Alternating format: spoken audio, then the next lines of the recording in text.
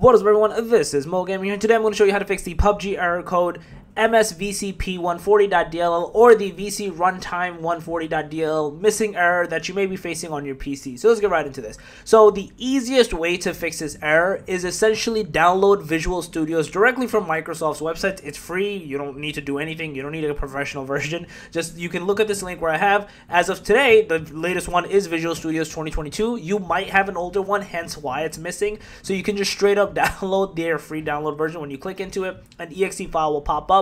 Pretty much press save and install it. I already have them installed, and you'll even see like you might have the old ones installed as well into your computer. But you basically doing this, even if you already have it installed, it'll just install anything that's possibly missing, which could be these DLLs itself, and then just go from there. That's literally all you need to do. Once you do that, you'll have it downloaded and you should be good to go, and you should not have this error persist any longer on your computer. So yeah, that's basically it. If you guys like the video, please smash that like button. Guys, if you're new to the channel, make sure to subscribe, click that notification bell, and I'm moving out. Peace.